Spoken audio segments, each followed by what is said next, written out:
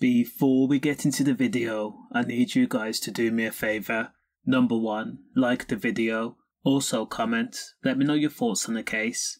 Scotland has once again proved why there's definitely something in the water, after a 15-year-old teenager has been arrested and charged in connection of an M of a 70-year-old man, again 70-year-old man, that was the victim of a serious assault. You have to think what could have happened or transpired for a 15-year-old to put arms and legs on a 70-year-old pensioner.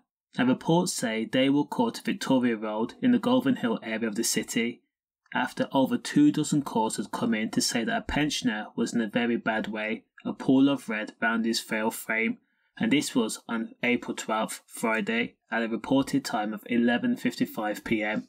Tragically, by the time police and emergency services arrived on the scene, the 70-year-old man was already pronounced dead. And then, at that point, the 15-year-old teenager was handcuffed, arrested, and then taken into custody to be questioned, and is due to appear in court on Monday. Again, you have to think to yourself, how could this have happened? Condolences. Stay safe.